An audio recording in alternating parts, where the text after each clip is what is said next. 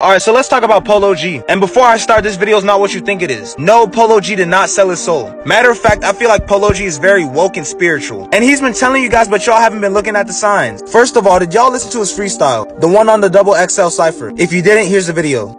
Blood on my back, I had to carry her. Odds stacked against me, number crime in my area. First generation millionaire, I had to break the barriers. Try to open up my third eye, it's only getting scarier. Damn, a new disease drop, causing mass hysteria. It's always some bullshit. Welcome to America. Did y'all listen to what he said? Bro, Polo G knows what's up. He talked about what the you-know-what is really doing to the world. He also talked about the third eye. And if you really listen to his music, he does have some subliminal messages telling y'all what's up. But y'all know what happens to artists who come out and speak about this stuff. Matter of fact, I know y'all peep what I post on my account. Polo G literally follows me. And no, this is not cap. And y'all really try to say Polo G sold his soul. Polo G is one of the realest artists in the game right now. Peep how he's not really involved in the industry stuff. Quit playing with Polo G. Make sure y'all like and hit that follow button for more.